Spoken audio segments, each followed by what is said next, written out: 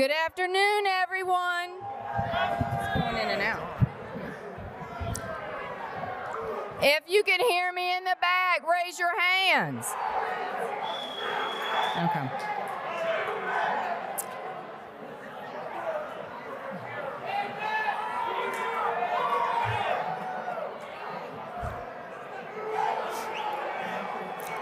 We're going to get going in about 2 minutes.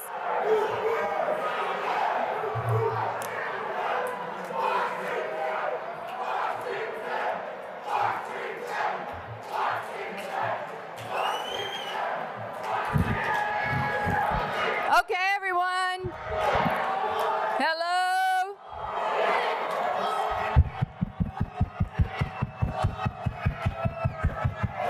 Hey. Hi, everyone. I'm Kathleen, and I'm a woman in long-term recovery. And what that means is I haven't used a drink or a drug since January 15th, 1993.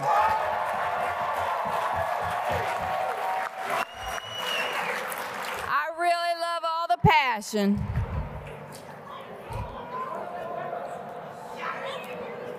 I want to see all that passion when it's time to clean up at the end of the day. Yay!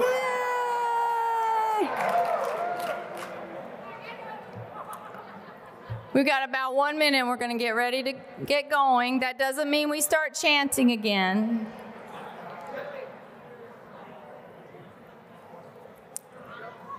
I would like to continue to remind you that when we are not eating or drinking, we need to have our masks on up over our nose and under our chin. Let's remember that we're trying to show the world that we can gather and be responsible.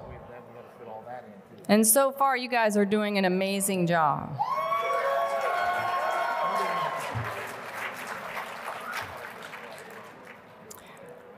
So this afternoon, we're going to have a wonderful keynote panel. Then we're going to go over the individuals that were nominated for World Council. They'll have their speeches. Jackson Longan is going to come up and handle that. We're going to hear about donations, Directors Awards for Oxford Inc.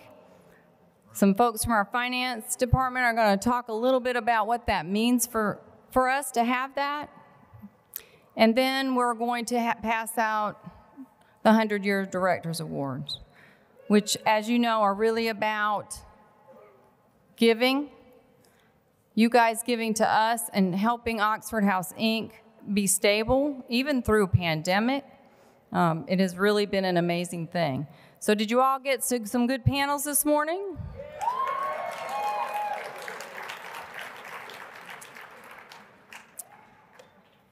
There are several people that are missing phones.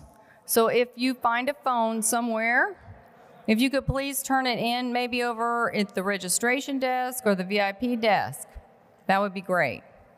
I think it looks like we've got about everyone in here. We have 1,500 people here.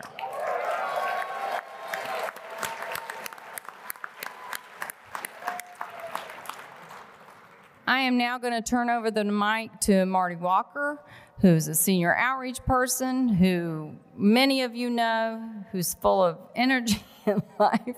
And I'm very happy to turn over this wonderful panel to him. Marty?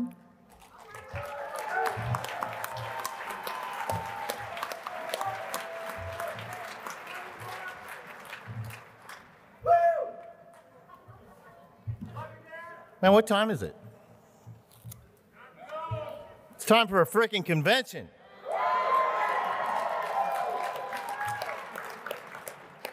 What time is it? That's right. That's right. All these people getting all loud stuff back there. We ain't got time for all that. Man, I am nervous because I get to introduce these heavy hitters up here, man. So let me get this straight. So Mr. Sabat, he's not here. That's correct. Okay. So, we have a video. But we have a video. So, the keynote panel, Facing Addiction, will focus on my name is Marty. I'm a person in long-term recovery, and what that means to me is that I haven't had to shoot dope or vomit alcohol since March 15th of 1998. And for that, I'm truly grateful.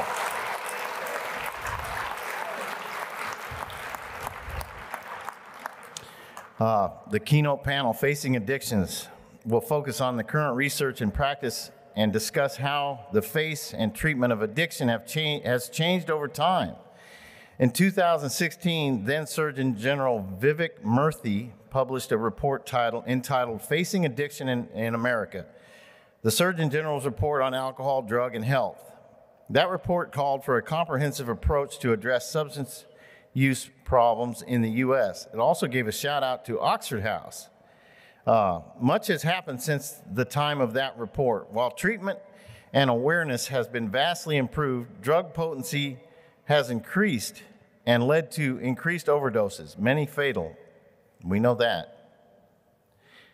Furthermore, the pandemic has had its effects also. The panelists will discuss these developments, current research and practice, their thoughts on what has changed since 2016, and what new approaches are being used or should be considered going forward. The panel will, with a few comments by the moderator and introductions of and brief presentations by each of the panelists. Presentations will include summaries of current research and practice. A moderated discussion will then focus on the topic, and time will be left at the end for audience questions. The panelists are all researchers, practitioners, and experts in various aspects of addiction. So I'm going to start kicking it right off. Are you all ready? Are you all ready? Hey, can we give our panelists a freaking Oxford House welcome? Make it loud, make it proud. We took a lot of time to get here, baby. It's been 2 freaking years. So, I want to thank you guys for showing up. Okay, let me get to this. Let me unfreeze my phone. Okay, so, first up, Mr. John Kelly, PhD, ABPP, Professor of Psychiatry, Harvard University Medical School. Mercy, mercy, mercy. Okay. Dr. Kelly, here's his bio. Let's check this out. I got a GED, but this guy's off the chain. Dr. Kelly is the Elizabeth R. Spalin Professor of Psychiatry and Addiction Medicine at Harvard Medical, the first endowed professor in addiction medicine at Harvard. He is also the founder and director of the Recovery Research Institute at the Massachusetts General Hospital, and the associate director of the Center for Addiction Medicine, CAM, and MGH, and the program director of the Addiction Recovery Management Service, ARMS. Dr. Kelly is a former president of the American Psychological Association's, APA, Society of Addiction Psychology, and is a fellow of the APA and the diplomat of the American Board of Professional Psychology. Boy's got some freaking education, man. He has also served as the consultant to the U.S. federal agencies and non-federal institutions, as well as foreign governments and the United Nations. So the guy's worldwide. What's going on there? Dr. Kelly has published over 200 peer-reviewed articles, reviews, chapters, and books in the field of addiction medicine, and was an author of the U.S. Surgeon General's report on alcohol, drugs, and health. His clinical and research work has focused on addiction treatment and the recovery process, mechanisms of behavior change, and reducing stigma and discrimination among individuals suffering from addiction. Let's have a round warm of applause for Dr. Kelly, baby.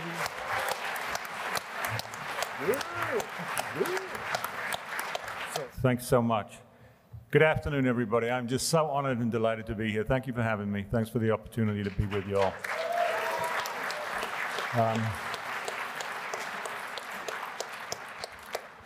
I'm still pumped from the last time I came and spoke here, which was 3 years ago, I think. I'm still energized by you all. Thank you for everything that you do.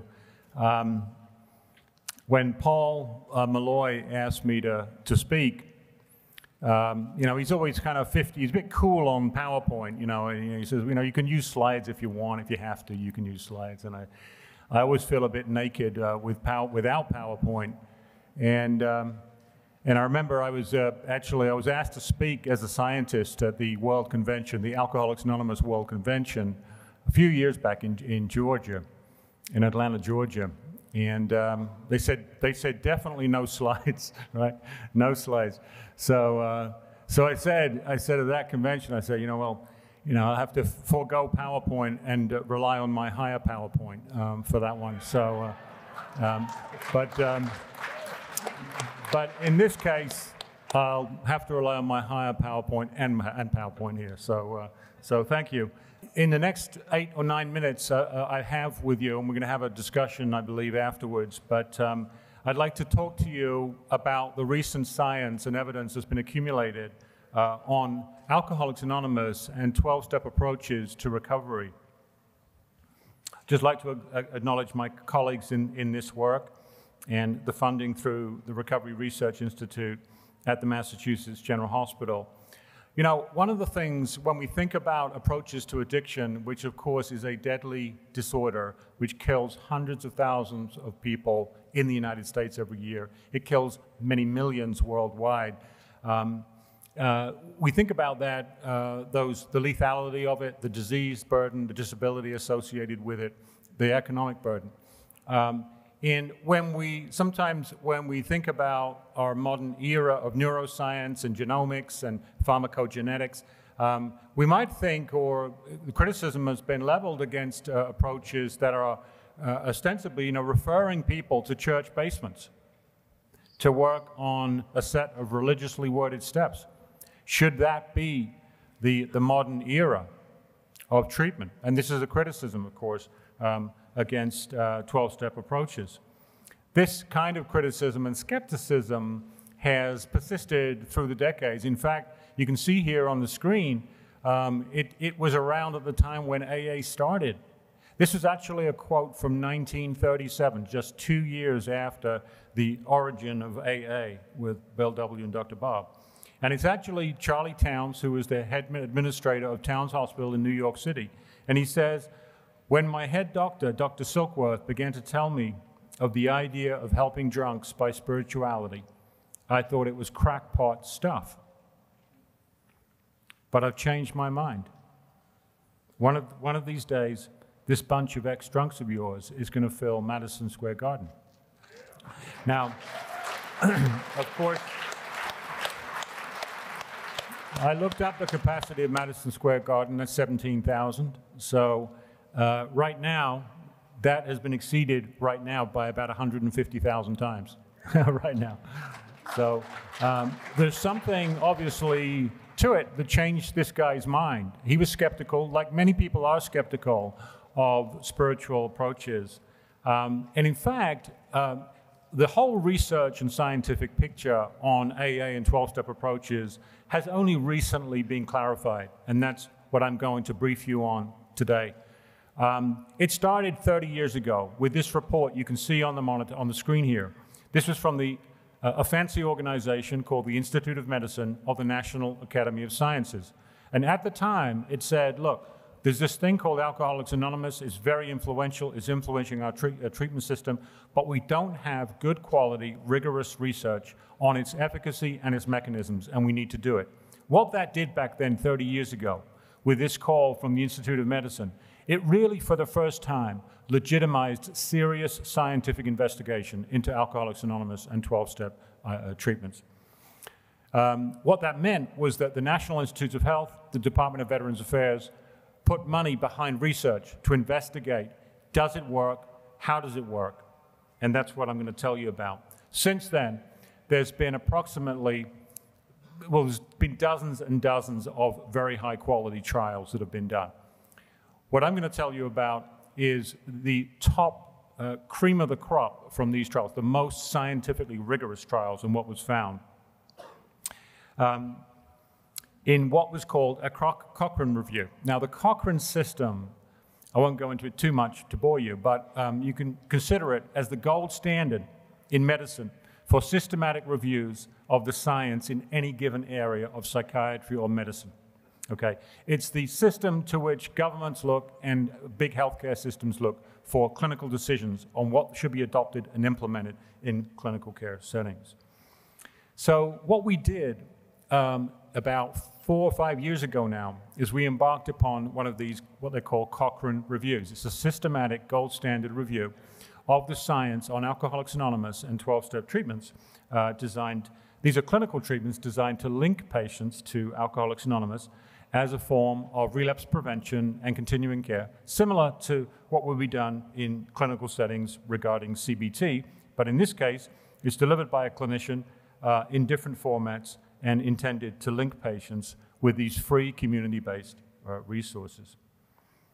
So, as I mentioned, in this review, we included only the most rigorous trials. There were, in fact, 27 studies which made it into the review. There had to be either a randomized control trial, that's the gold standard, or a comparative effectiveness trial that wasn't randomized, but otherwise was very rigorous, had a control group or comparison group, and was prospective, followed patients up over time. We also included healthcare economic studies, because we wanted to look at the healthcare cost offset of linking patients to AA who had severe alcohol addiction. These were the outcomes that we looked at in this study. We looked at a variety of different abstinence outcomes. In fact, all outcomes could be included. These are the ones that were reported. Abstinence, percent days abstinent, continuous abstinence, the proportion of patients who are abstinent and in remission, intensity of drinking, consequences, alcohol-related consequences, addiction, alcohol addiction severity, and economic factors. So we had a total of 27 primary studies in this report. The majority were randomized controlled trials. There were 4 economic studies, about 150 different scientists from 67 different institutions were incorporated in the review. We had 11,000 patients who were participated in this review in these studies. So what did we find? Well, interestingly, and I think surprising to many people, is that these clinical linkages performed by clinicians in randomized controlled trials, when compared to other kinds of psychotherapies for addiction, like cognitive behavioral treatment or motivational enhancement therapy, did as well or better, outperformed these other kinds of interventions, which were more sophisticated and grounded in clinical science. So a simple clinical linkage, uncomplicated clinical linkage, to these free, ubiquitous indigenous recovery support resources was as good as other kinds of therapy on every single dimension except continuous abstinence and remission, where 12-step facilitation treatment, linking patients to AA, did substantially better. You can see it here in the blue bars. This is in the most rigorous manualized randomized controlled trials. You can see the magnitude of difference relative to other kinds of treatments like cognitive behavioral therapy. In the yellow bars here, you see the relative improvement. This is a 20 to 60% relative improvement in long-term remission for patients linked to AA relative to cognitive behavioral therapy or motivational enhancement therapies or other kinds of therapies. So that is an impressive improvement. When you consider, if we were talking about cancer, for example, a 20 to 60% improvement in terms of long-term remission is massive. Colon cancer kills 50,000 people every year. Alcohol kills 100,000. So you can think about the 20 to 60% improvement in long-term remission rates. That has a very meaningful impact, not only in terms of clinical outcomes, but also in terms of economic benefits. What we found in this study was that patients linked to AA not only had better outcomes, but also reduced the healthcare burden substantially. When we extrapolated across the United States in terms of all those patients every year, roughly 1 million who are treated for alcohol addiction, if we were to link patients who had severe alcohol addiction to AA every year, we'd save roughly $15 billion in healthcare costs while also improving remission rates. What we also found when we looked in the study was that the way that 12-step facilitation worked, the way that the clinical linkages worked, was in fact getting people more involved in AA. That was the mechanism by which they worked. So what did we find in how AA itself conferred this benefit? Because the treatment got people to go to AA and therefore helped them to sustain higher remission rates. But what about AA itself? How did that work? These were the empirically supported mechanisms through which, this is in 2 different systematic reviews here I'm showing you that looked at mechanisms of behavior change. But what we found here is that the way that AA conferred benefit was by mobilizing the same kinds of therapeutic mechanisms that are mobilized by formal treatments, but do so in the communities in which people live over the long term for free. And what are some of those mechanisms? Well, these are things which are very common in treatment. AA boosts cognitive and behavioral coping skills. People learn, of course, from one another with lived experience about how to stay sober and cope with the demands of sobriety. It boosts their confidence in their ability to cope with high-risk relapse situations. It keeps motivation high, it reduces impulsivity, it reduces craving, it improves spirituality and meaning and purpose in life. And you see that big one, that big orange bubble right there, that is the social network. That was the biggest factor. It helps people shift. You guys know that too well already, right? It shifts your social network towards people who are in recovery with lived experience, who know how to stay sober, and away from people who are drinking and using drugs. It's what Carl Jung refers to as the protective wall of human community. So what did we find? In essence, we found that for alcohol-related outcomes, other than complete abstinence, AA and professionally delivered 12-step interventions are at least as effective as other well-established treatments. For abstinence outcomes, complete abstinence and remission, AA and 12-step interventions are better than well-established treatments. Implementing AA and 12-step facilitation treatments also appeared to produce substantial healthcare cost advantages. And we know that the way that AA confers this benefit is similar to the way that formal treatment works, except it's able to do this over the long term in the communities in which people live. I always refer to AA as the closest thing that public health has to a free lunch. It's a true gift that we have, and groups like it. Think about all the positive benefits that come from this freebie that we've got in the community. Not just AA, NA, CA, MA, you name it. There's an anonymous fellowship, helps those countless millions of people who suffer, as well as their families. It's not the answer for everyone or for everything, but it's one sure-footed method that we now have very solid evidence, as good evidence as for any other area of our approaches to addiction. So with that, I'll say thank you, and I'll see you later. Thank you.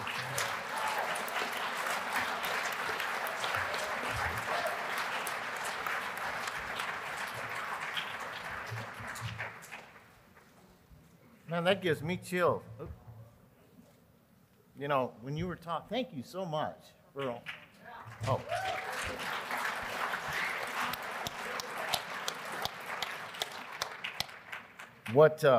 What came to mind while he was talking and all that research, that's a lot of, man, they care about us, man, you know?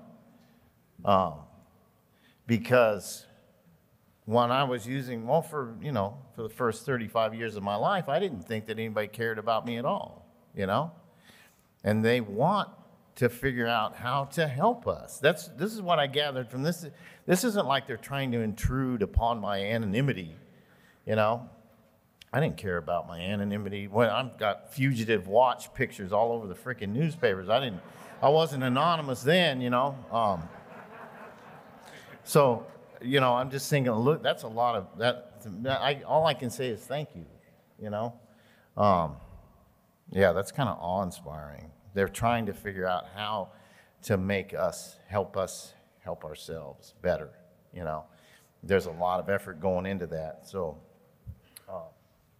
it's just the biggest resistor of that is me, you know? I keep going back to old behaviors, and sometimes we die. So hopefully they can catch us before we do. We lost a lot of people this last couple of years, huh? You know? It's been hard.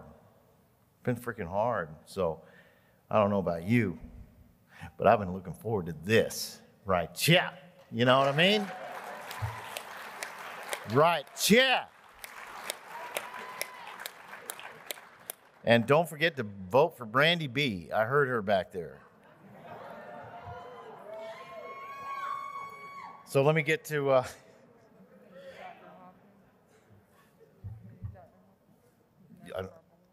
You want to do it first? You want to do doctor? Okay, I don't have his bio. But Dr. Hoffman is part of the board of directors. He's been with us for a long time. And you might have heard Dr. Hoffman. He's done a lot of work, too. Is that your bio? Did you write your bio for me? You want me to read it? No? So, without further ado, Dr. Hoffman's going to break us off some of the stuff that he's been working on, too. And he's part of the board of directors. So, let's have a warm 2021 welcome to Dr. Hoffman.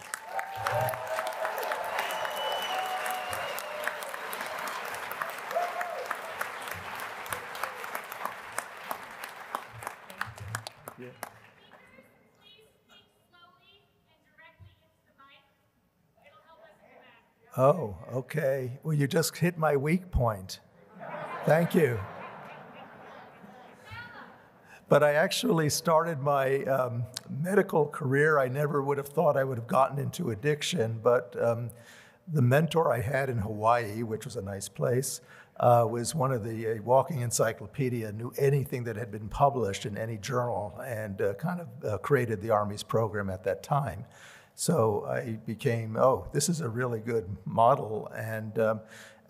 For those that don't know the origins of the Army's program, there was an opioid epidemic in 1969 in Vietnam.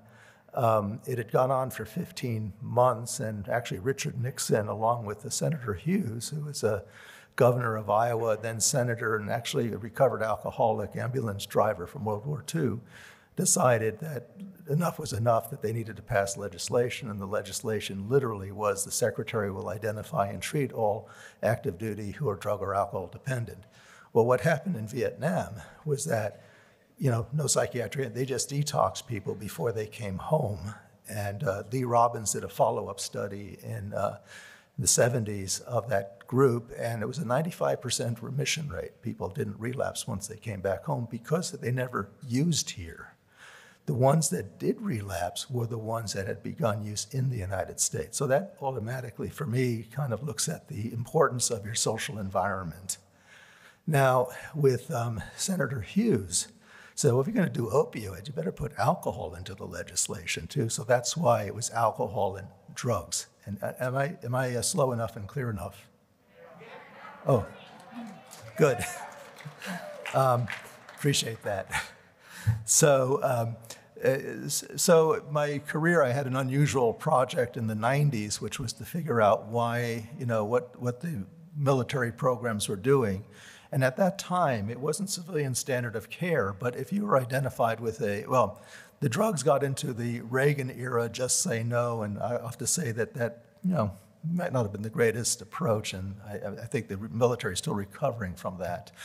But the alcohol side of it was what do you want? And the commands really wanted people to get back to work without relapse. And so the programs were designed for that. You would get into a 6-week program, and you would then go back to your unit that had sent you, and then the outpatient programs and prevention was geared towards deglamorizing alcohol use.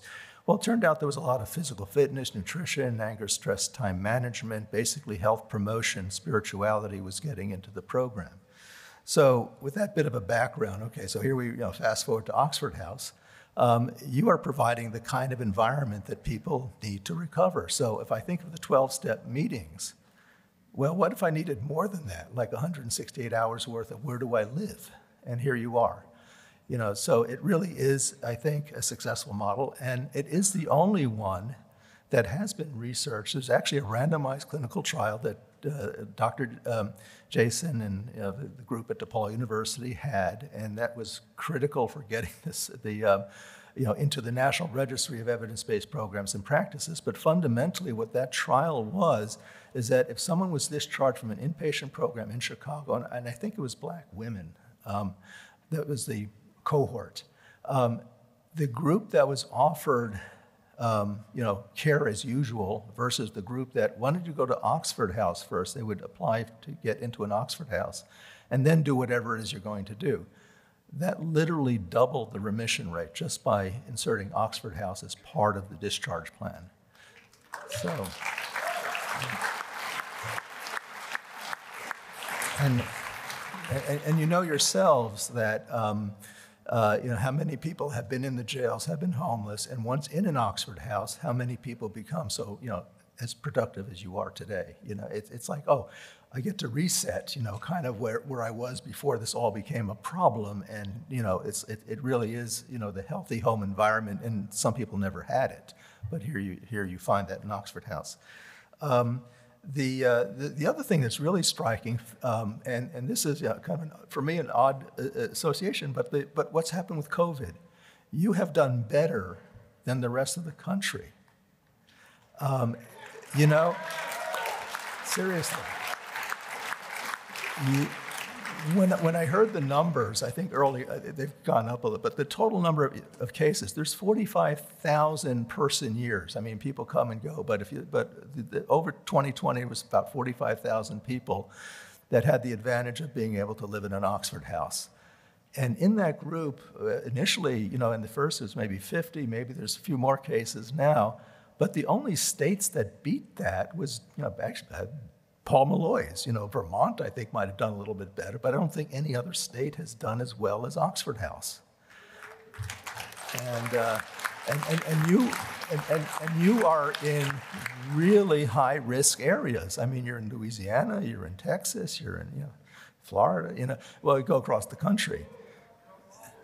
So now we get into what did you do? Put the mask on. Really great. Now here's what chance for education here. Why do they say to cover the mouth and the nose? Well, it's to prevent spread. The droplets will go 6 feet. That's why we got the social distancing of 6 feet. So, well, actually, it's kind of an aerosol. They sneeze and it can go maybe, that might be 27 feet. But the mask is really protective, but also because where does the virus go? How do you become infected, and how do you infect others? It's up here. So, in that nasal area. Why do people lose smell, lose taste? It's kind of where the virus is replicating. And whether you have symptoms or not, if the virus is able to replicate, out it goes. And the mask blocks that. Now, there's articles about how good the masks, it really is. There's a lot in terms of how good it should fit. It shouldn't leak out here.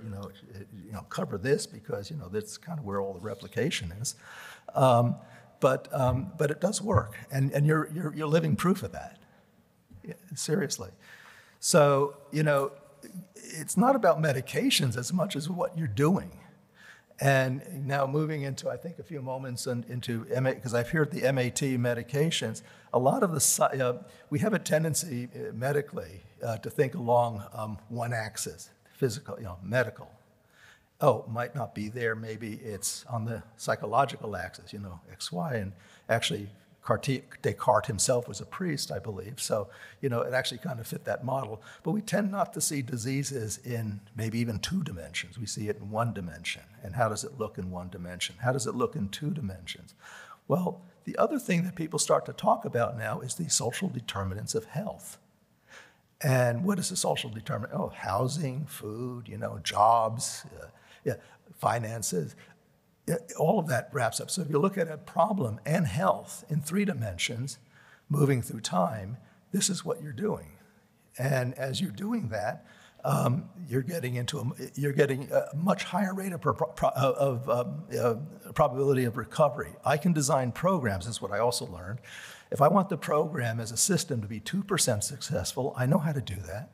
Basically, in smoking, tobacco, tell somebody, give them 3 minutes of a little lecture, about 2% will listen, and they'll actually stop smoking. Wow, 2%. It's cost effective too, actually, given the lives that will be saved with that. But if I wanted to run it to 80%, I kind of do what's happened with Oxford houses or with AA. It's long. You jumpstart and go over time and look at it three-dimensionally. Now, MAT, I don't see, when I prescribe medications, it's kind of with a purpose. It's not that the medication is going to cure much. There are some times, yes, it really is the answer. But most of the times, it's kind of like the catalyst, and especially in psychology where I have to change something, and I'm going to have to work at it. If I were learning to run, my gait is lousy, and I need a trainer to run differently, or I need to play golf, and I have a lousy golf swing.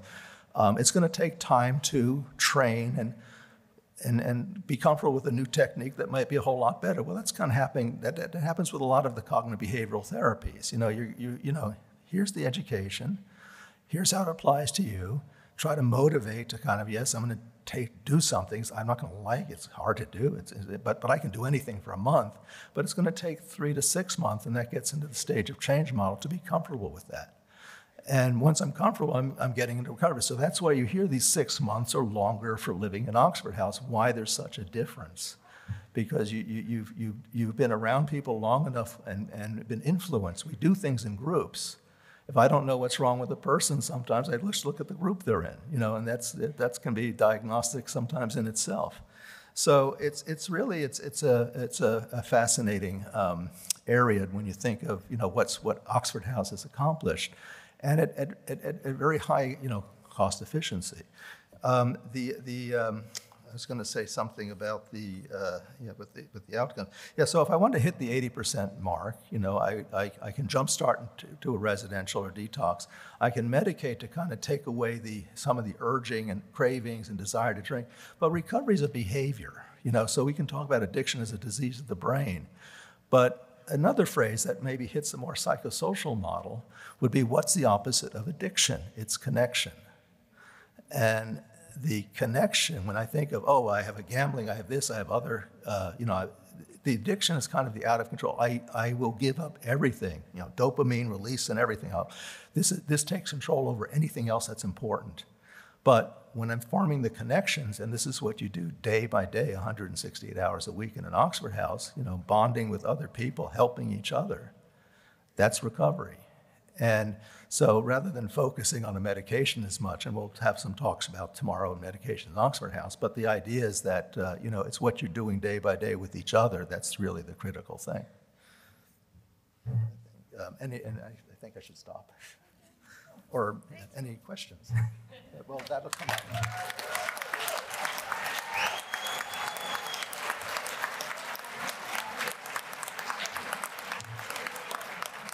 Thank you, Dr. Hoffman.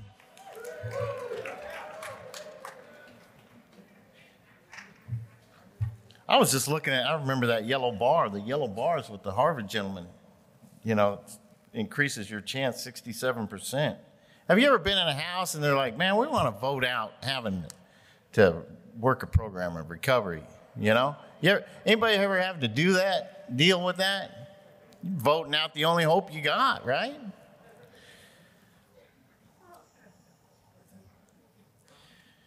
So let me get to this.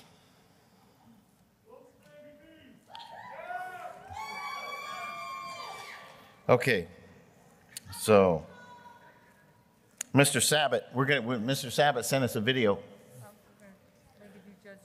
You want to do Stone? Okay. Okay. So backing up, the Honorable Kenneth Stoner.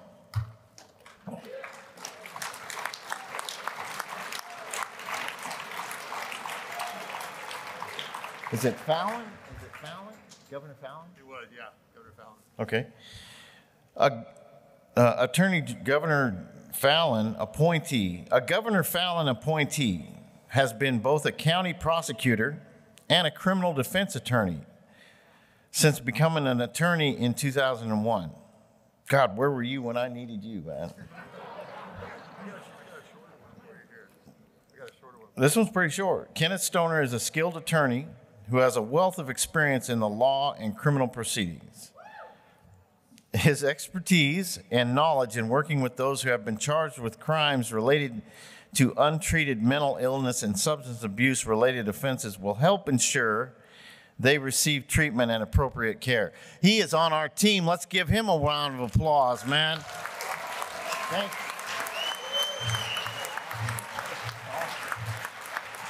So you know how to run this? No, I don't know how to arm this, but somebody could set that up for me. I want to probably start with an apology. Whoever's lost phone that's out there is probably my fault, because I find that, you know, if you're like the common denominator, like wherever you go, there's the same problem. I just got back from running my drug court for the last couple of weeks, and I was like, hey, what's going on? I'm sorry, Judge, I lost my phone. And next person come in, hey, you missed your A, what's going on? I'm sorry, I lost my phone. And then I'm here and people are losing their phones. It's probably my fault. I know, bad humor. But anyway, so I wanted to start by saying thank you, because we have an incredible treatment court program in Oklahoma County. And we have have you ever heard drug court set you up to fail? Not in our county. We have an 84% graduation rate. Yeah. And I mean, keep showing up and we'll work with you. But 4 out of 5 people come in our program and graduate. Our state average is about 66%. So, you know, we're almost 20% better than the state average. If I had to point to 2 things that really make the difference, number one is just access to safe, stable, sober housing. We just have so much more of it in our community than some of the rural communities, and also the peer support that we have in our courtroom. And our peer support that have been there, and they connect people with housing. I get far more credit than I deserve for the success of the program. It really goes to our Oxford partners and our sober living partners. So I want to give you guys a hand.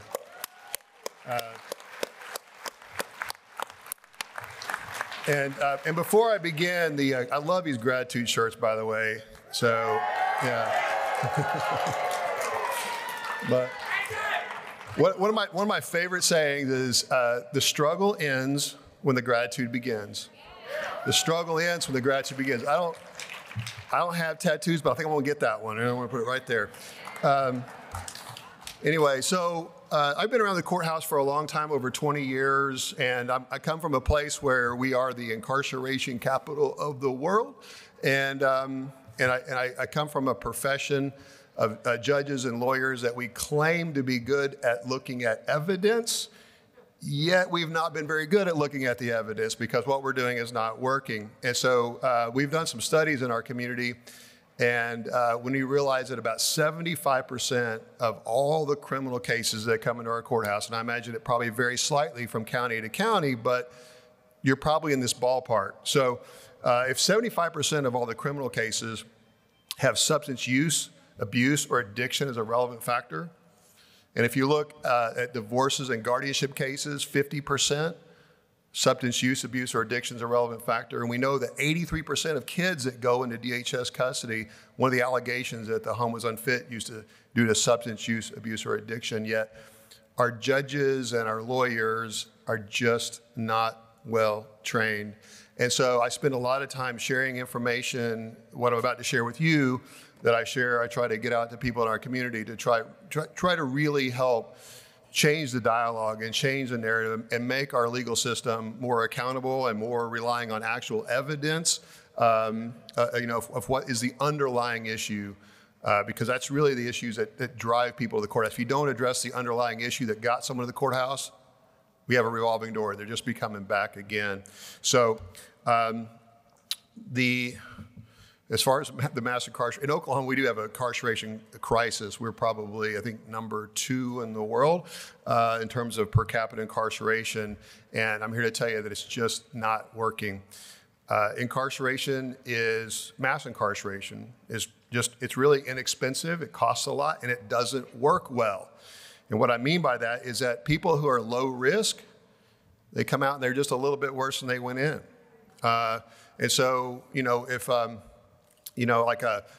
we don't know each other, but if I were to find the if you introduced me to the 5 people that you spend the most time with, it would tell me a lot about you, right? Well, if someone goes to prison, they come back in our community, you've just spent time with people that are a little bit more antisocial, more likely not to want to follow the rules. Can you guys hear me back there okay? All right. It tends to have actually very little effect on higher risk people. And considering that 93% of people that go to prison come back and live with us in our community, it really makes sense that we ask better questions about, who do we want as our neighbor, and what do we want our community to look like. And when you think about, people generally don't argue with the fact whenever I say, you know what, if you have diabetes before you go to prison, you're likely to have diabetes. You're going to have it when you get out, right? Well, I'm here to tell you, if you're schizophrenic before you go to prison, you're going to be schizophrenic when you get out. And you know what? If you got an addiction before you go to prison, you'll have an addiction when you get out, unless you have access to really meaningful treatment. And I don't necessarily mean the treatment that you might get in prison, not that there's anything wrong with it, but treatment in prison is a little bit like learning how to ride a bicycle in a classroom. You don't learn how to snow ski by reading a workbook.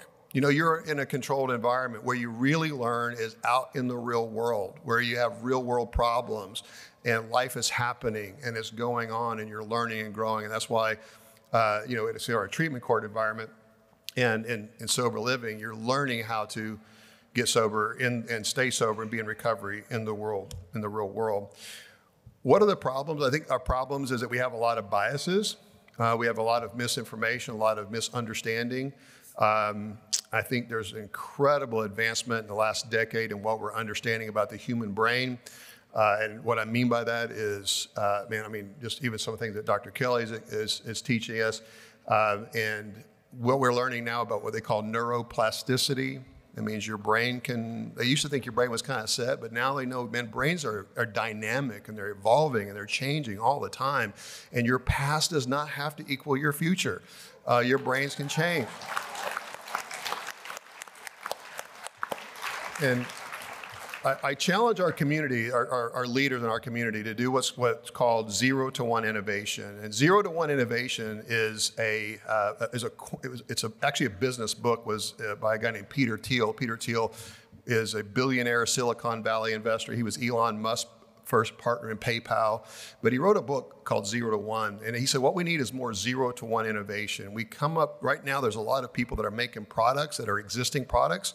And we add a few things to them. We make incremental improvements and make it a little bit better. So we take a product that's a 6 and let's make it a 7. Let's take something a little bit, let's make it better. So we got to quit doing that. We got to go all the way back to 0 and start over from first principles. Like what are the resources we have? What are the problems that we're trying to solve, and rebuild it from the ground up? And that's called 0 to 1 innovation. That's what I've been challenging people to do as it relates to our criminal justice system, is rethinking all of this from the ground up. It's not just about making minor adjustments here and there. So I'm going to keep going here. When I talk about misconceptions, this guy, he's from my home state. He says, it ain't what you know that gets you. It's what you know for sure that just ain't so. And we have a lot of people that are pretty confident about what they know, and they're just wrong. I'm just telling you, they're just wrong. And we've all got to pull. I had, after my first panel, I had people come up and ask, well, what can we do? And I'll tell you what, this is the war. This is part of the battle here, is changing the perception of an understanding of addiction. So this article was first published in 1997, a little over 20 years ago. It was called Addiction is a Brain Disease and It Matters. It was published in a major scientific journal. And at the time, it was a really groundbreaking concept. I mean, for the first time, someone's saying, wait, this is something that's treatable. It's more like a disease. And it really started getting people thinking. And for some of you older folks in here, I mean, I'm 53, 20 years really wasn't that long ago, and things are moving really quickly. Now, there's a dialogue here that tends to get people off track. And I'm going to introduce you to a guy named Mark Lewis. He's very smart. He's a neuroscientist. He wrote a book called The Biology of Desire and Why Addiction is Not a Disease. And so this creates a weird dynamic in this community where people argue it's a disease and it's not a disease. This is not helpful at all whenever you realize what's really going on. These are academic nerds, arguing over how to classify something. They're saying, because his argument is it's a disorder. We shouldn't call it a disease because it's a disorder. And so some people are in camp disease and some people are camp disorder. It doesn't matter. Anybody who is intelligent and well-informed in this topic, all the experts agree that there is a lack of meaningful choice and that compassionate treatment is the best option. And we have a brain issue. So the 4 C's of addiction: compulsive control, loss of control, continued use despite harm, and cravings. I kind of dial in on that third one, continued use despite harm. And it is generally not the person who's suffering is the one that is best attuned to whether or not the continued use is causing harm. This is how much Americans drink, and it's broken down by 10% of our population. So if you look, there's about the bottom 1/3 of us drink nothing at all. There's about another 1/3 of us drink just a little bit. And then there's about 10% of it drink about 15, this is drinks per week, by the way, 15 drinks a week, about 2 drinks a night. There's about 10% of us that drink 73 drinks a week. It's about 10 drinks a day. And so I like to show this and ask people, do we think that alcohol is addictive? And I gotta tell you, it's a little bit a trick question because actually it's not for some people, but it is for other people. So this top 10%, it's definitely addictive for them, and it's maybe not as addictive for some other people. So instead of focusing on the chemical hooks in the substance, we want to talk about the opioid, we want to talk about the alcohol. I think we're putting way too much emphasis on the chemical hooks, and maybe the better question is, what is it about that 10 or 15%? What problem do they have that alcohol solves for them? The alcohol is a solution.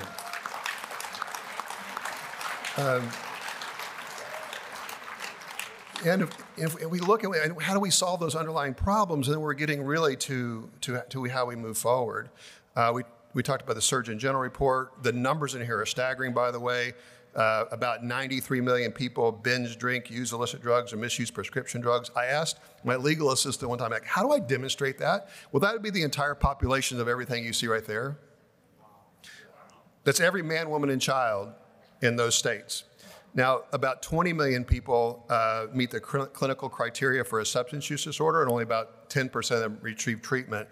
And the 20 million Americans would be every man, woman, and child in these areas. And by the way, I didn't choose red or blue by any kind of political choices. It's just what it came out to be, okay? So our Surgeon General says the past approaches these have been rooted in misconceptions and prejudice, and these are preventable and treatable conditions. So the impediments to recovery are interesting. I think if you could boil it down to a couple things the ancient Greeks used to say there's 2 sins that underlie every other sin. And the 2 sins that we could always find as a root was a lack of patience and hubris. We're impatient. We want things and we want them now. And we also think we know what we know. And that's on our side in terms of our community. But if you start understanding what's going on at that 6 inches between our ears, there's a tug of war that's always going on between the midbrain and the forebrain. So prefrontal cortex is that area that's right behind your forehead. That is the part of your brain that makes you uniquely human. It's a home of what they call executive function. Executive function is the part that understands the future consequence of current behavior. It's a home of impulse control. It's also the home of our morals and values. And the seat of addiction is there more towards the midbrain or down lower. And it's our more primitive brain, and there's this tug of war. And when you see addiction, it's a struggle between the locus of control of your actions. There's a little bit of an oversimplification, but it's a struggle between your impulse control and your desires and your executive function and the midbrain. What causes that? What causes that? And it's actually a combination, or it's 1, 2, 3, or 4, a combination of ththings. If you start looking at the genetics, play a huge role, far more than we ever thought. We look at early use, like when did you start using? People are self-medicating the symptoms of mental health. They have unresolved trauma. And so it's one of these things or all of these things. And we are learning about adverse childhood experiences. Adverse childhood experiences like PTSD for kids, and it really disrupts the architecture of your developing brain. And if you look on this very bottom rung there, it talks about adverse child experiences create disrupted neurological development, and it kind of goes all the way up to disease, disability, and we'll say addiction really is kind of the foundation of it. Genetics play a big role. Genetics account for about 50% of addiction. That doesn't really cause addiction, but it causes what they call a susceptibility to addiction. So for example, so when somebody has a drink, the way they process it and the way that they experience their dopamine, it could be anchoring different in their brain. And so for someone to say, well, I can quit drinking, therefore you should quit drinking, in some ways it's almost like saying, I can eat peanuts, therefore you should eat peanuts. You should be able to eat peanuts. I'm not lactose intolerant, you shouldn't be lactose intolerant. One interesting example of that, there's what they call a reward deficiency syndrome is a part of addiction. There are some of us that are born with kind of high dopamine, and some of us are kind of born with low dopamine, right? Dopamine is your neurotransmitter that causes you to focus and perseverate and to take action. And so some of us are born as Tiggers. Yeah. And by the way, I'm sorry. I'm sorry. Tigger's always been a little bit annoying to me, but well, I say that because I think they won the genetic lottery. They just wake up and they're happy every day. I mean, it's awesome. But some of us are Eeyores. I mean, we're just doing the best that we can to get through. And I would tell you, nobody chooses to be a Tigger or an Eeyore. You're just kind of born that way. It's kind of your set point. Does anybody have any idea who's more likely to become wrapped in addiction? Eeyore, that's correct. Some people argue that Tiggers are more likely to try it. Like, that might be true, but Eeyores is one that might continue to use because it makes them feel, I got a lot of people that come to my court that are, facing very serious criminal problems. You ask me, well, when did you start using? It's usually my teenage years. Like, why'd you start? It helped me feel normal. I felt very comfortable to relax, and I could interact with other people. And I thought, well, what's wrong with that aspiration to want to be able to feel like you can be normal? Now, we might disagree with how you get there, but it's a normal human aspiration. Teen use, if you start using a substance whenever you're a teenager, you're far more likely to be hardwiring your brain for addiction. In fact, 40% of kids who begin drinking at 15 will become alcoholics. If you wait till you're 21, it's 7%. And the reason is there's a lot of, as your brain is developing, there's a lot of what they call synaptic pruning. That means your brains are trimming off things that they don't need. And if you end up never using your impulse control, your brain says, we don't need this, and it kind of clips it off. If you never get good at emotional regulation or mood regulation or self-soothing, it says, we don't use that, we don't need it, and it gets trimmed off. Not that you can't relearn it or rebuild it, but it's not nearly as natural. It's not as easy. It's more of a challenge. And so you've heard the saying, if you don't use it, you lose it. And that's what's going on there in teenage brains. It happens very rapidly. There's also something called millenniation, which is that you've ever heard this idea that neurons that fire together, wire together. So it's habit forming. So what you do as a teenager, you start creating these really fast connections in your brain. And so this chart right here just shows you all the different levels of brain developments going on. And the green is your adolescent years. And so you introduce a mood altering substance during the time your brain is developing, and you kind of get it hardwired that way, unfortunately. But that doesn't mean you can't change. It just makes it more of a challenge. So what's going on here? I'm gonna show you this is a Venn diagram that I came up with to try to help people understand addiction, because people will say, well, I have the genes and I'm not addicted, or guess what, I may started using at 17 and I'm not addicted, or I have a mental health issue, but I'm not addicted. I'm like, yeah, okay, but here's what we're talking about. In addiction, if you look what's underneath it, it's always one of these things. And depending on where you are in the green, you might be just underlying a little bit of trauma. You might have trauma and learned behavior. You might be kind of in the middle. You got the trauma, the learned behavior, and the genetics. And some people are self-medicating the symptoms of mental illness. And I want to just go around here real quick and point out, I don't know anybody that chooses their genetics. I don't know anybody that chooses to have mental illness. I don't know anybody that chooses to have trauma. And God help us if we judge people for their worst decisions when they were 15 years old. They started using when they were a teenager. And so when you look at addiction that way, what is really going on here? It really makes a great case for compassionate treatment is the answer rather than mass incarceration. Yeah.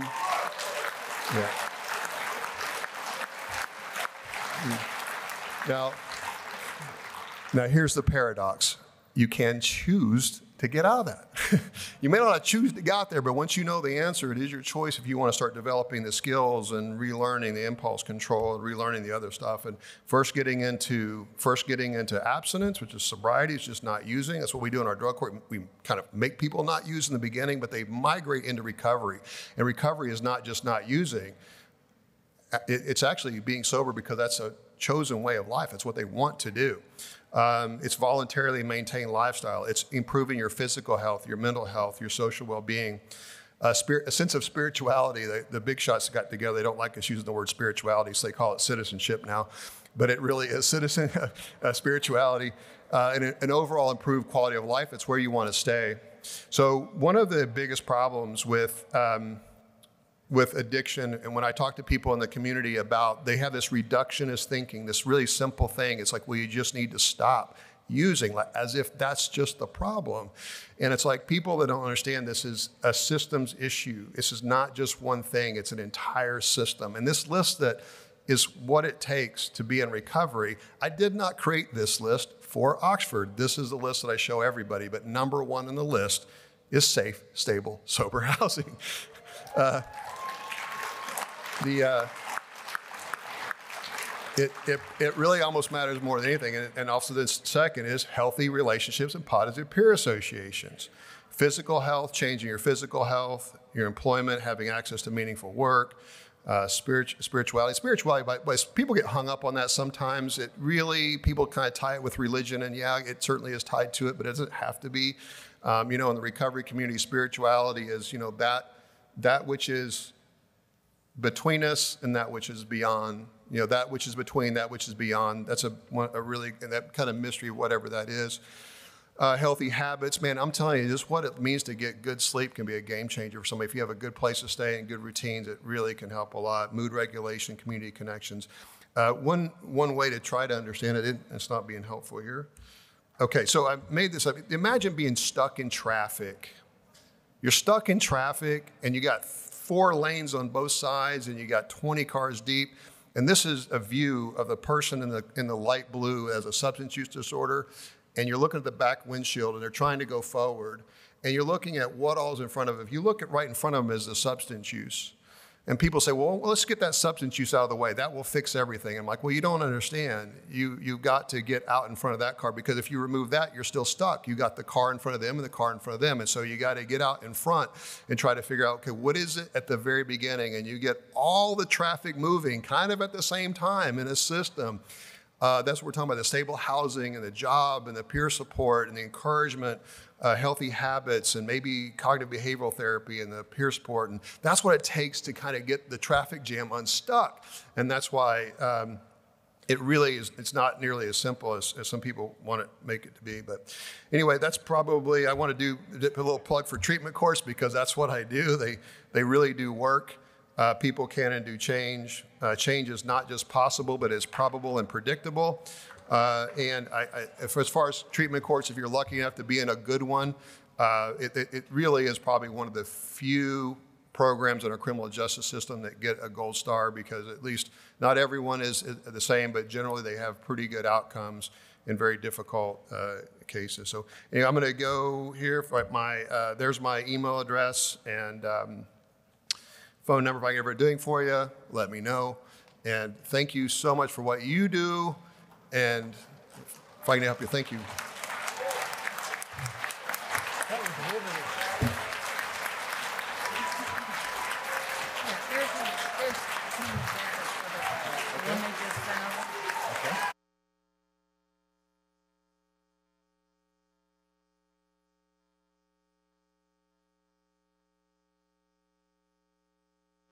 I gotta do this. He's coming. Okay, go ahead. It's not gonna be too long. Man, Oklahoma got it going on right there. How many people here have had to have judicial intervention? Raise your hand.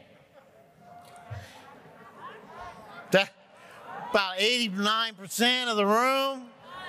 So I want to do something for this man, because they have a high success rate, and then we get on, we got the traffic moving, and they start moving around in life, and we don't come back and say, hey, thank you. So let's all stand up. and say thank you. Thank you.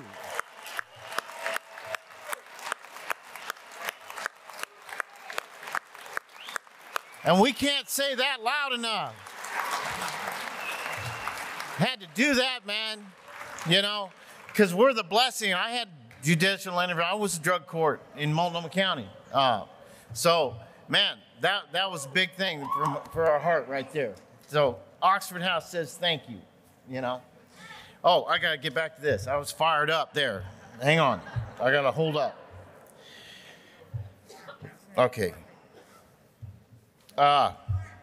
We don't have Mr. Sabat here, but we do have a video from him. This panel is awesome, I'm telling you. Mr. Sabat is an affiliate of the Institution for Social and Policy Studies and the Medical School of Yale. We got Yale, got Harvard, got everybody here. And dubbed by NBC News as the prodigy of drug politics author, consultant, and advisor to 3 U.S. presidential administrations. Kevin A. Sabat, PhD, has studied, researched, written about, and implemented drug policy for 25 years. He is currently the president and CEO of SAM, Smart Approaches to Marijuana. Now that everybody's paying attention now, right? A nonprofit organization he founded with Congressman Patrick Kennedy and David Frum. His latest book, Smokescreen: What the Marijuana Industry Doesn't Want You to Know, is distributed by Simon & Schuster. He is the only, I got to read that. He is the only person appointed by Republican and Democrats to work at the White House Drug Office. That's a big deal. And he is a columnist for Newsweek. He received his doctorate from Oxford University. Let's welcome his video. Hi, everybody. I'm Kevin Sabat, and I want to thank you and thank Oxford House and Paul Malloy and everybody for the enormous work you have done to pull this off.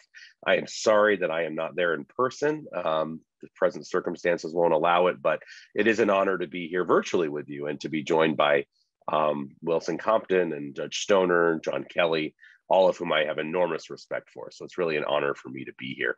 I'm just going to speak with you for a couple of minutes about an issue that I think is really kind of the elephant in the room often in our discussions. You know, there are so many discussions to be had on drugs.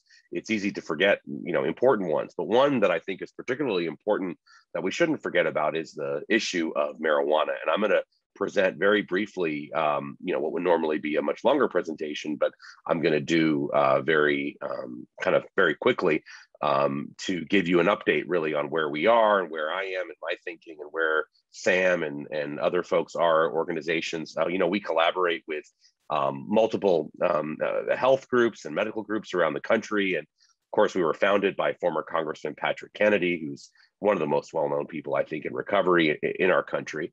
And there is a book that I have recently written called Smokescreen: What the Marijuana Industry Doesn't Want You to Know, which I think some of you have on your, some of you might have been lucky enough to grab or unlucky enough to get, I guess. But I am very proud of it. It's a book that took me actually a long time to write, that really exposes the marijuana industry and goes behind the scenes on these critical issues. And so, you know, maybe we can go into it in depth one year, but I think it is important, I hope, important contribution. You know, there are 3 issues in the marijuana discussion that often get conflated. First being the decriminalization of marijuana use and this idea of penalizing drug users. Second being the medicinal use of compounds derived from marijuana. And then third being, you know, really the legalization of use, sales, and production and distribution. And these are 3 very, very different things that I think often get conflated.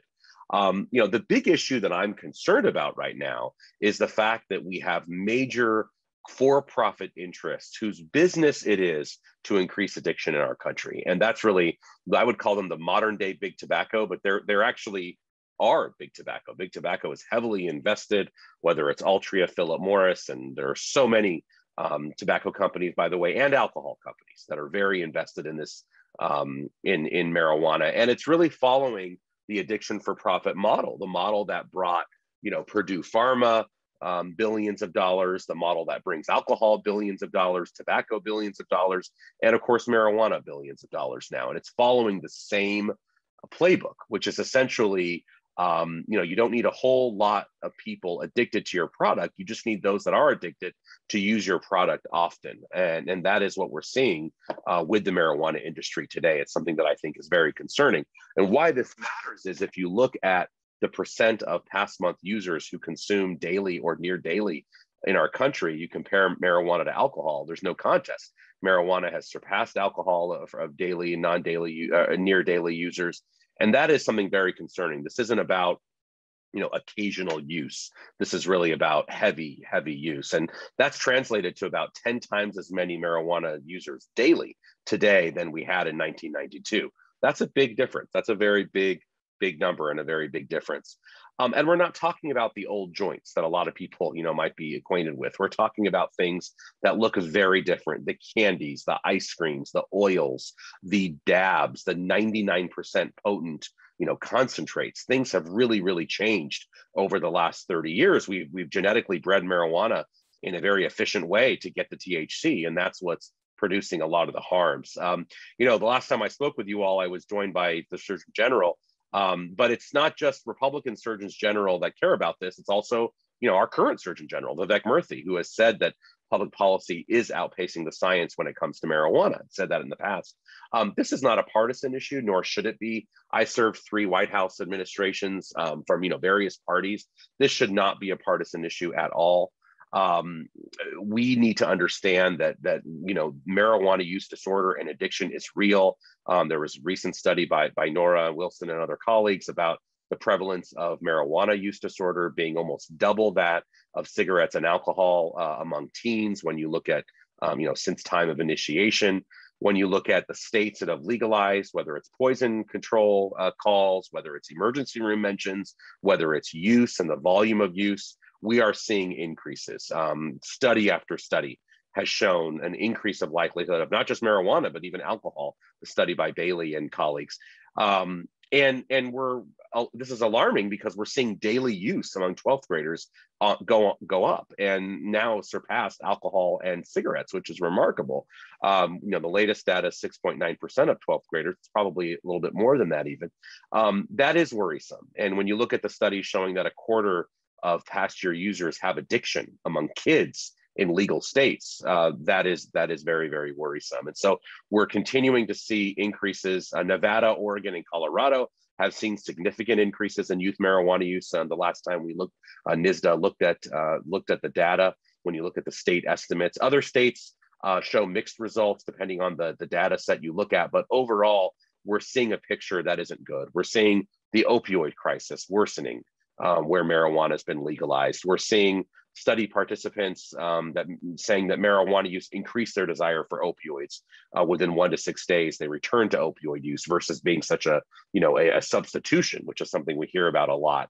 And we're not really seeing arrests go down all that remarkably. I mean, and that's not a surprise. Alcohol has more arrests than all drugs combined in our country, and that's legal. So there are plenty of reasons why people would still be arrested. We're still seeing racial disparities. The dealer from the inner city is not making the millions when it comes to legal marijuana. We're still seeing arrests. We're still seeing public use. We really have to understand this has been sold as social justice, but really isn't. And it's something that I'm concerned about.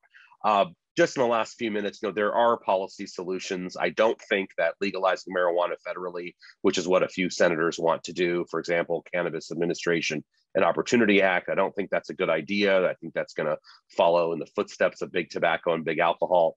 In states that have legalized, there are things we can do. We can restrict THC concentration. We can make sure the marijuana industry doesn't contribute to rulemaking bodies, to determining regulations. In states that have not legalized, we can remove criminal penalties, but we can still discourage marijuana use through science-based awareness campaigns, prevention, intervention, and treatment. We should not give up on that. I think it's really key. We have a lot of resources on our website that you can go to. I will end with, we have to understand that this policy issue does not end with marijuana. We are now seeing multiple states go towards the legalization of all drugs. And, they couch it in terms that we've heard before, whether it's decriminalization or medical purposes or, psilocybin for PTSD. But the end goal absolutely is the full legalization of drugs. We're seeing this in British Columbia already, where government really isn't stopping pure heroin and pure methamphetamine from being handed out. Incidentally, British Columbia has probably the worst opioid addiction and overdose problem in the developed world. They have been doubling down on these measures that accommodate use versus doubling down on measures like Oxford House, which we know is so effective. And I'm very concerned about that. People constantly mischaracterize Portugal. They did not legalize drugs. But culture is really what also is very, very important. So anyhow, we are trying to impact policy through multiple ways: prevention, education, science, media engagement, industry accountability, and advocacy. We absolutely could use your help. If you want to learn more about the marijuana issue, talk more about it, please contact us at our website, learnaboutsam.org. My email is there on the bottom. I'd love to hear from you. And again, I'm sorry I can't be there in person, but you all are in my thoughts, and I hope to see you next year. Thanks so much.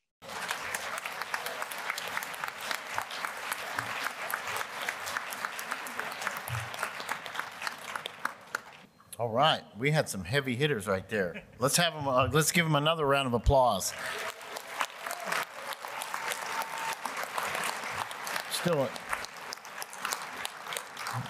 that stuff is riveting. Now it's like it's indescribable how self-destructive I was.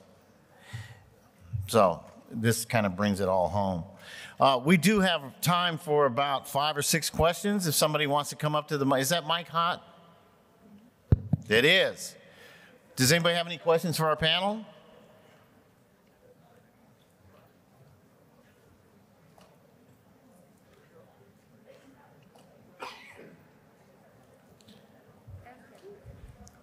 Hi, my question is for the first speaker.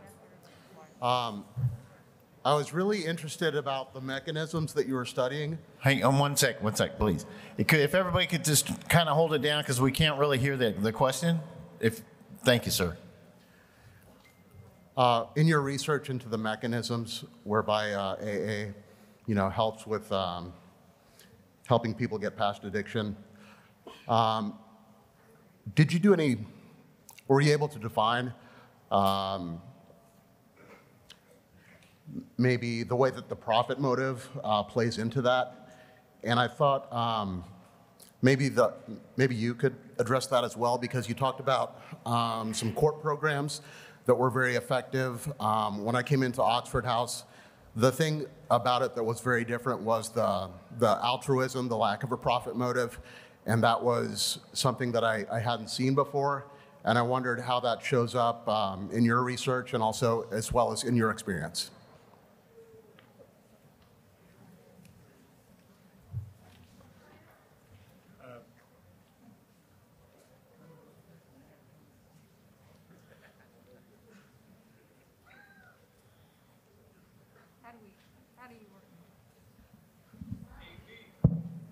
I'll make, while you're getting that hot there,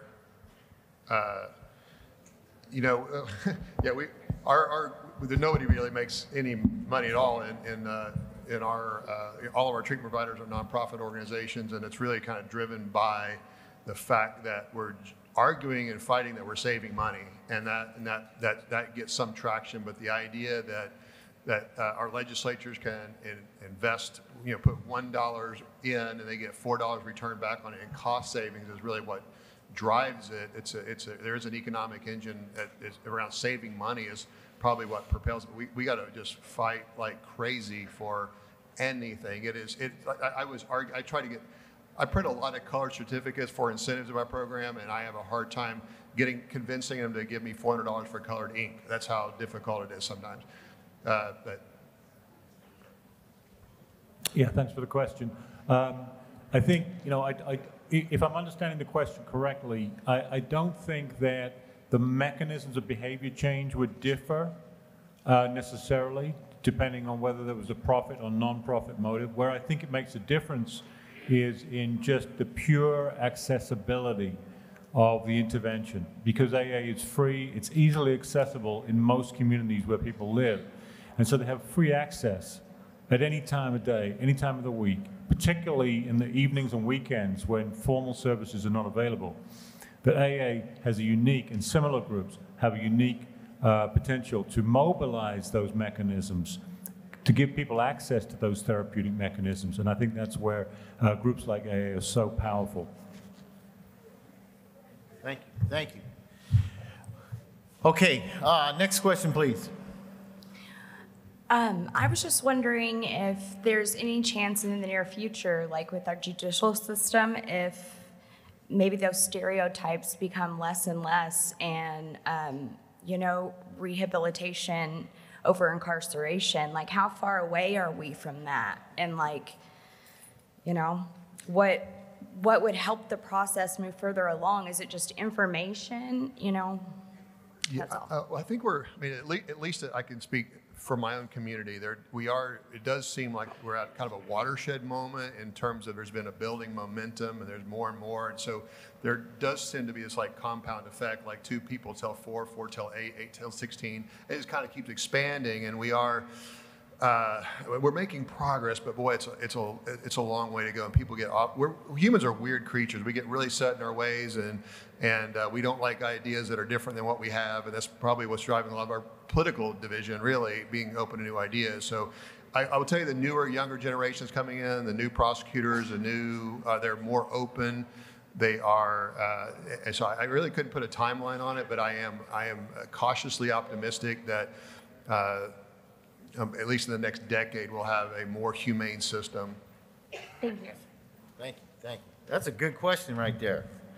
Yes, ma'am. Hello, this is Kimberly from Colorado Springs. I'm not sure if this question is specifically for you guys, but I just want to know what we are doing to help support those outreach workers that weren't able to come here today due to the choice of not getting the vaccine.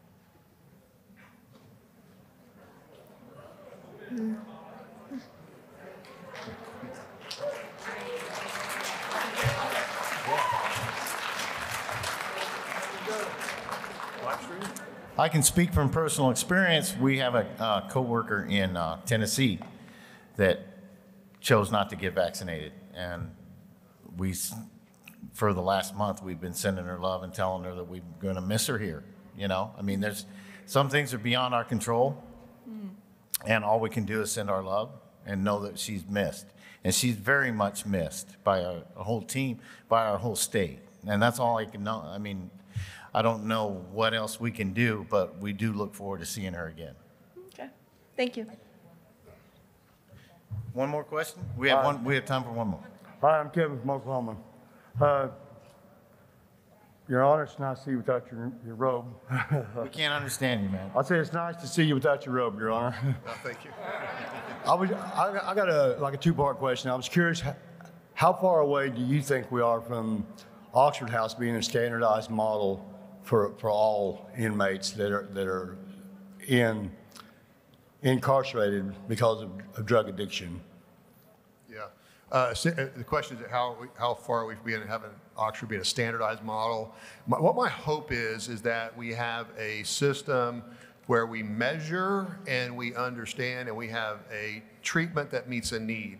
Not everybody that's coming out of prison had an addiction, but everybody that does have addiction should be treated as if they have one. So, you know, there's a lot of momentum. There's a somewhat of a standardization movement in Oklahoma, you know, certifying recovery residences.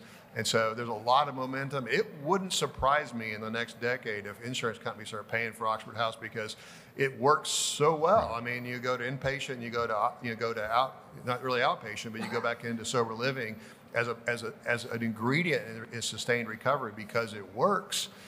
So that's a possibility. But DMH, we got a representative from DMH here that might be a better answer to that question.